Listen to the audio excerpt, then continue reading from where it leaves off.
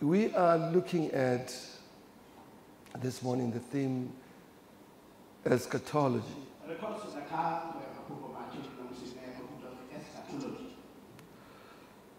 The question still remains, what is eschatology? Eschatology is a part of theology concerned with final events of history or the ultimate destiny of humanity.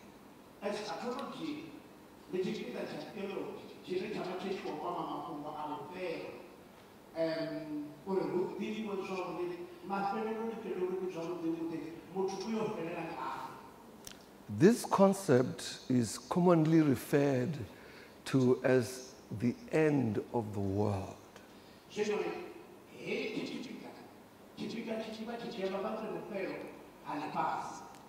Or the study of end times.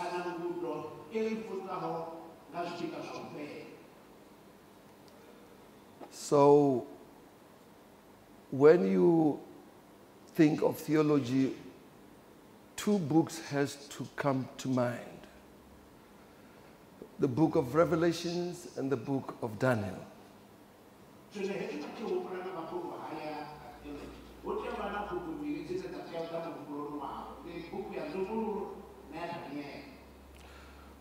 The Bible says when you study the book of Revelation, there are special blessings that God bestows upon you just to read Revelations.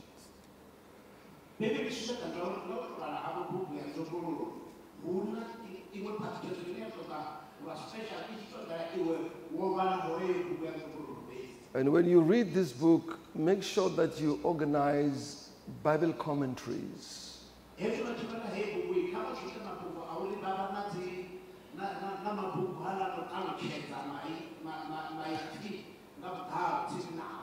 And also organize yourself a Bible dictionary. And you'll have an understanding when you have a commentary and a dictionary reading the book of Revelation.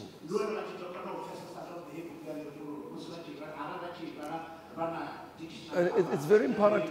It's very imperative for us to understand the end times, and also to understand the events of the second coming of Christ and after.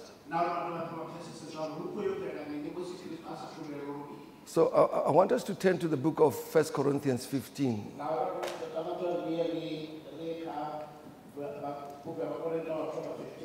1 Corinthians 15:52, starting from 52. 1 Corinthians 15:52.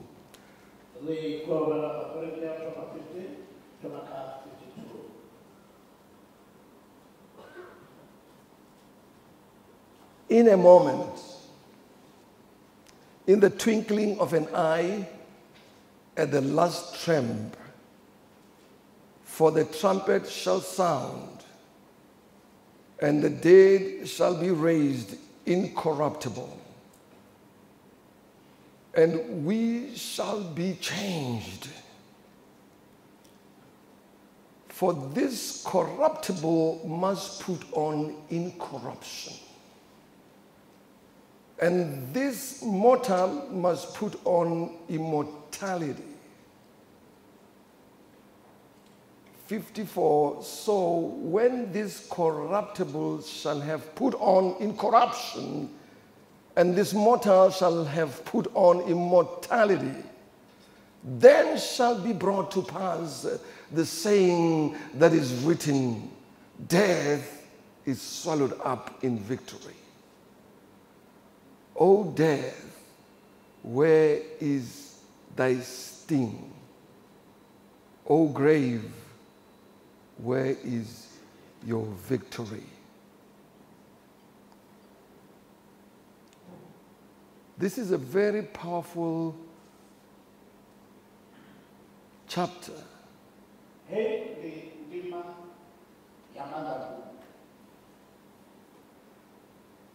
When you begin to read it, you start to see a whole lot of things because it's heavily loaded. It says, in a twinkling of an eye. It also says, at the last trump. It talks about the trumpet that it will sound. It talks about the dead in Christ will rise first. And when is this happening?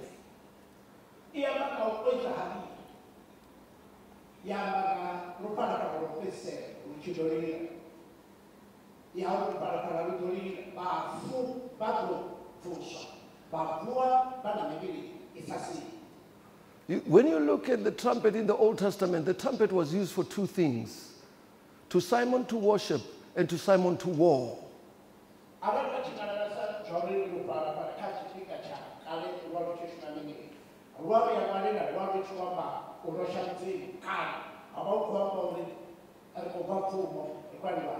But this trumpet here, it's the trumpet that is raising the dead.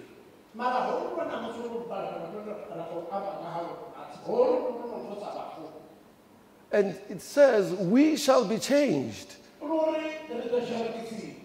And we don't know when this is going to take place. The Bible says no one knows the day and the hour, but the Father alone knows. It is God who knows.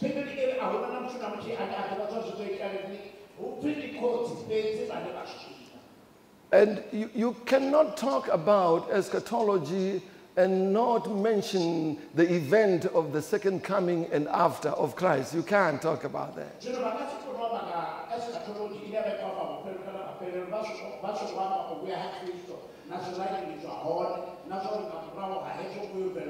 Now, this book of 1 Corinthians 15:52, it's talking about the first event that will take place. The first event that's going to take place when Christ comes. When you see that, you have to know that it's the end of the world. The world is coming to an end. The first event is rapture.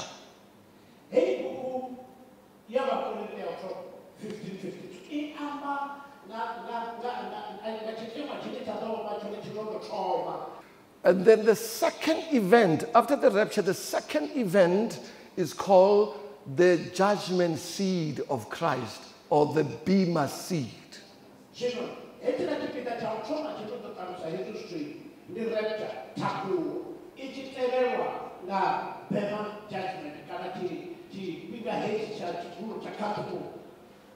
A lot of saints and churches confuse the judgment seat of Christ and the white throne judgment. So it's very important for us as a church to understand the judgment seat of Christ, the difference of the judgment seat of Christ and of the white throne judgment. These events, they take place in different times. You start with the rapture, and after the rapture, then is the Bema seat. What is rapture? The word rapture means to carry away. It's a Latin verb. It means to carry away or to transport people from one place to another place. So God, in his plan, has this event called rapture. He's the one who knows when the rapture is going to take place. We don't know, but we have to be ready for the rapture. When he comes, he's coming for the spotless church. He's coming for a church without wrinkles. He's coming for a holy church. And there's no way that Jesus will not come back. He is coming back. He is coming back. I know that the adversary has stopped the church from talking about the second coming of Jesus Christ. We don't talk about the second coming of Jesus Christ anymore. We think it's not in line in the Bible. It's in the Bible, and he is coming back. If Jesus is not coming back, why should we have church? Why should I go to church? I can't go to church if Jesus is not coming back. I will not be a believer if Jesus is not coming back. I will never accept Christ as my Lord and Savior if he's not coming back. I will not read the Bible if he's not coming back. You have the rapture, you have the Bema. I just want to go through these events. You have the rapture, you have the judgment seat of Christ, which is called the Bema seat. and you have the Antichrist. And you have, I think you're beaming them, and you have the Great Tribulation. The Great Tribulation, that is, the church is no longer there. We are no longer there. Once you talk about Great Tribulation, there's no church. The church cannot go through the tribulation. But there are different theories about the Great Tribulation. There's a company of theologians that believe that we're going to go through the tribulation. And there's another theory that says we're not going to go through the tribulation. But you have to be looking and checking in the scriptures if we're going to go or we're not going. The fifth event is called the Battle of Armageddon.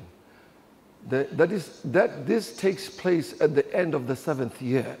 Remember the Bema seat, when you talk about Bema seat and you talk about the tribulation.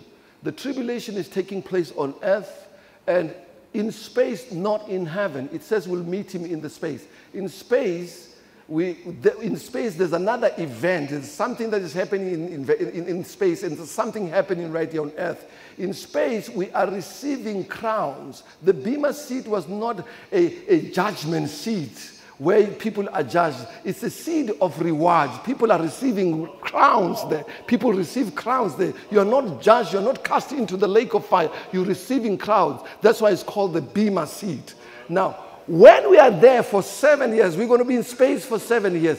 Down here is the Great Tribulation. Then you're talking the Great Tribulation, which will take a period of 7 years. We'll take a period of 7 years in space with Christ. He's crowning us there. And here on earth, you have now the Antichrist, who's giving people the mark of the beast. If you don't have that mark of the beast, you cannot trade. You can't buy, you can't run a business. Your children cannot go to school. You need the mark of the beast on your hand or on your forehead.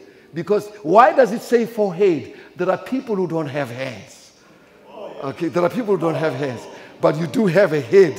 So if you don't have hands, that 666, the mark of the beast, will be inserted on the forehead. And therefore, your ID and everything, when you travel, it will be known where you are.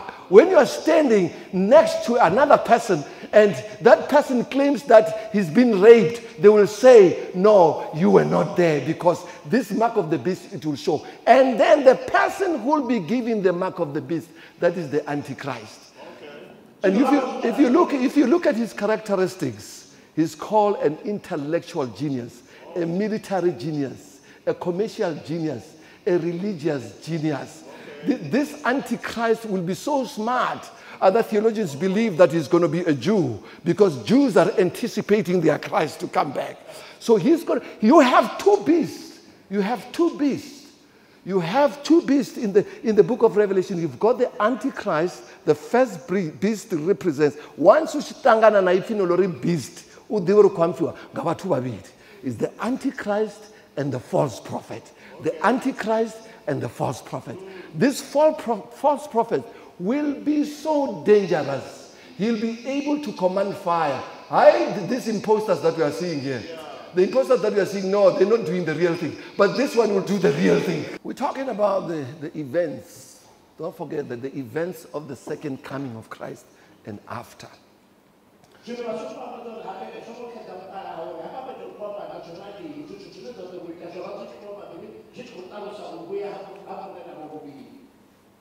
And there's no rapture. There's no rapture for Lucifer and his demons. There is no salvation for the devil and demons. And there's no resurrection for the devil. You leave me to say this. There's only resurrection for human beings, for people. Not angels cannot be resurrected. You cannot resurrect something which does not die. Okay. You cannot resurrect something which does not have human bones. You cannot resurrect something which does not have fingerprints, human fingerprints. You cannot reproduce something which did not come from the womb man. You can't resurrect something which is not eternal. Therefore, the devil did not come from a womb. There's no salvation for him. He does not have the prince that you have. Now, look at your neighbor and say, you are so important. You are very important. You see, the blood of God is the only currency that occupies time, space, and eternity at once. When God wants to pay, he will use the blood. He does not use any other product, but he uses the blood, his own blood. And if you look at all these creatures, you look at the angels, you look at Lucifer, you look at demons, you look at the animals, and you look at us. He only pays for humanity. He only pays for you. He will never pay for anything that he has created except you.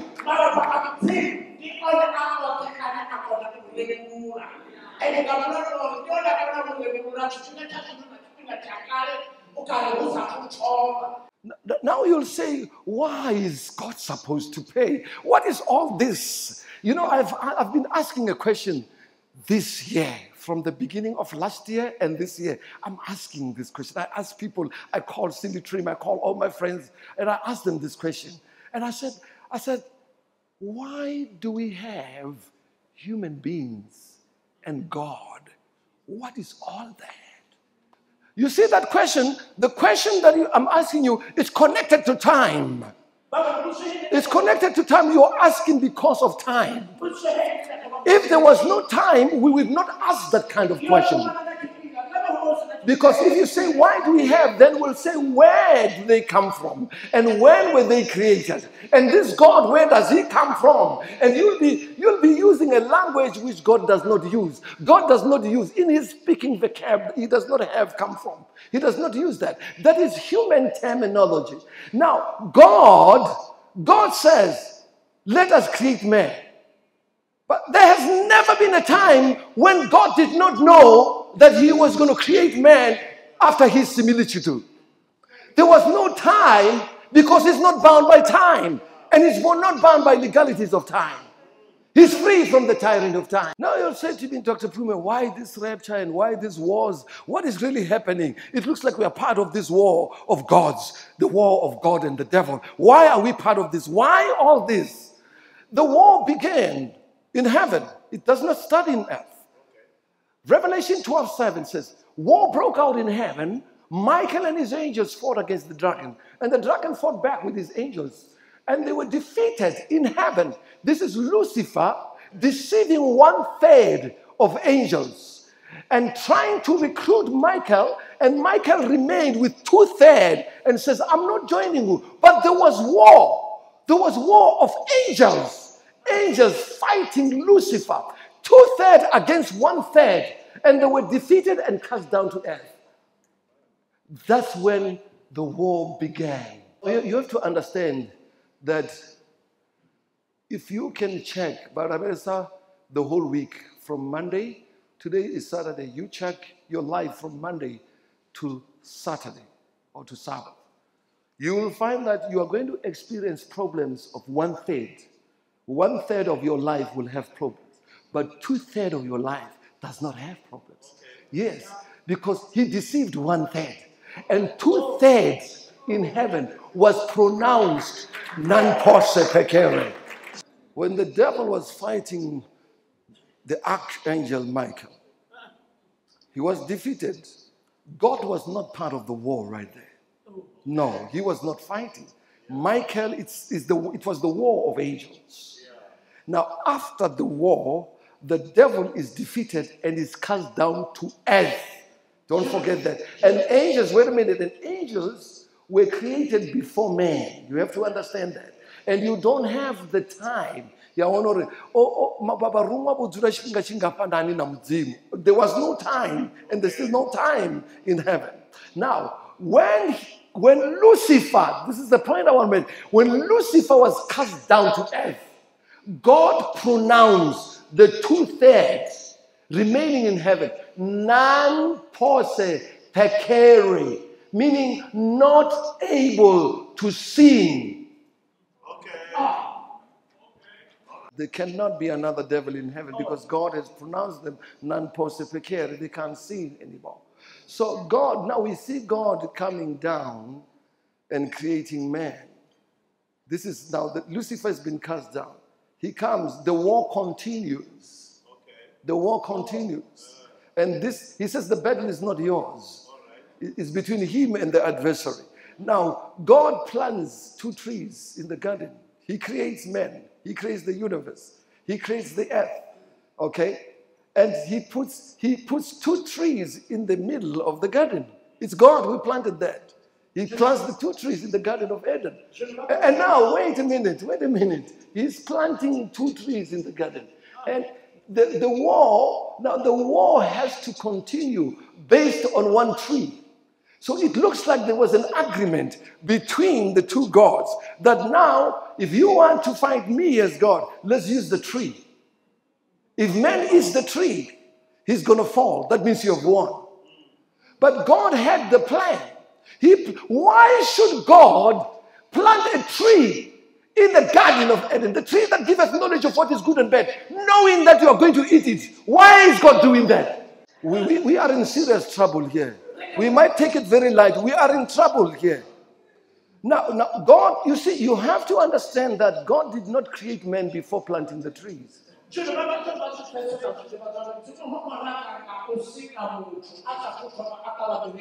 Now, in the garden, two trees, the tree of life and the tree that giveth knowledge of what is good and bad. It was planted before we were created. That means in the garden, the devil was already in that tree because the knowledge of good and bad, he came to the garden before we were in the garden. Now, this. I think there was an agreement of how they are going to fight, how this war is going to happen. Because now God says, He says, let us make man. The tree is already there. Those two trees are already there. But He says, let us make man. When He was creating angels, He did not say, let us create angels in our image. But when He comes to you, creating you, He says, let us create man now. A different creature. A very special creature. And we are going to impart our image and insert it and ingest it on the inside of this person. Now, He uses the ground, soil. Soil becomes the progenitor of soul. Lucifer, when he's looking at you, there's something that he's scared of. And that is the image. And when he's looking at you, you have to tell him and say, bow. Because you are a custodian of the image of God. He's got to bow. That's why the Bible says it's under your feet. Every time when you go through precarious situations, you have to know that that situation has to bow, and you have to make it bow. You have to tell it that you have forgotten to bow. You have forgotten to go prostrate on the ground. The soul and the soil. The soil becomes the co-creator with God and becomes the progenitor of the soil, of the soul. And the soul has dominion. Soil does not have dominion, but the soul, your soul has dominion. God gave the soul dominion, but the soil is the mother of the soul, and the soul can command the soil. You have to understand that. It's time that Limpopo, we get a paradigm shift and start commanding the soil. When you see problems, you command them. When there is difficulty, you command that situation. So we are given prerogatives to command the soil. All these problems and illnesses are coming from the soil.